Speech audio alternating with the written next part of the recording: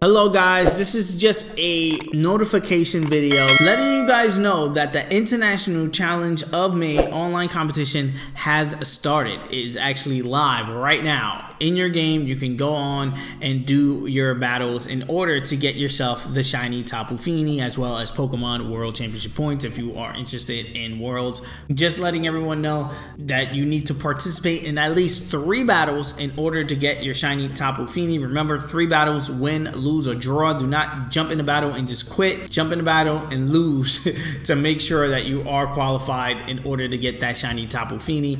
The shiny Tapu Fini should be released about a month after this competition period is over, and that's pretty much it. Again, this is just a quick notification video letting you guys know that the online battles has started for the May online competition. Peace. I love you guys. I'm gonna see you guys on the next one.